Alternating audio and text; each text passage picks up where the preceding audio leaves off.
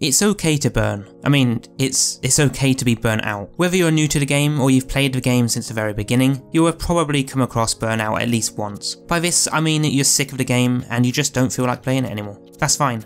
So just take a break. We've all been there. Don't force yourself to play the game just to get certain things if you're really not enjoying it, because it will just demotivate you more, and that burnout you feel will turn into frustration. I've seen so many people and new players quit the game before even giving it a chance because it's too repetitive, some of which stockpile bounties to get to level 100 by the 3rd day of a new season, and complete everything including the power grind by the middle of the 2nd week, whether that's your standard season's worth of content or a full expansion and season. Somehow you guys just smash it and get everything done regardless of how much content is released, unless of course it's as grindy as completing waves at Altar of Sorrows, and yep, those who have completed it will know what I'm talking about. Guys, honestly, just don't burn yourself out, take a season long break if you have to, because the game may be grindy and repetitive, but it's not terrible.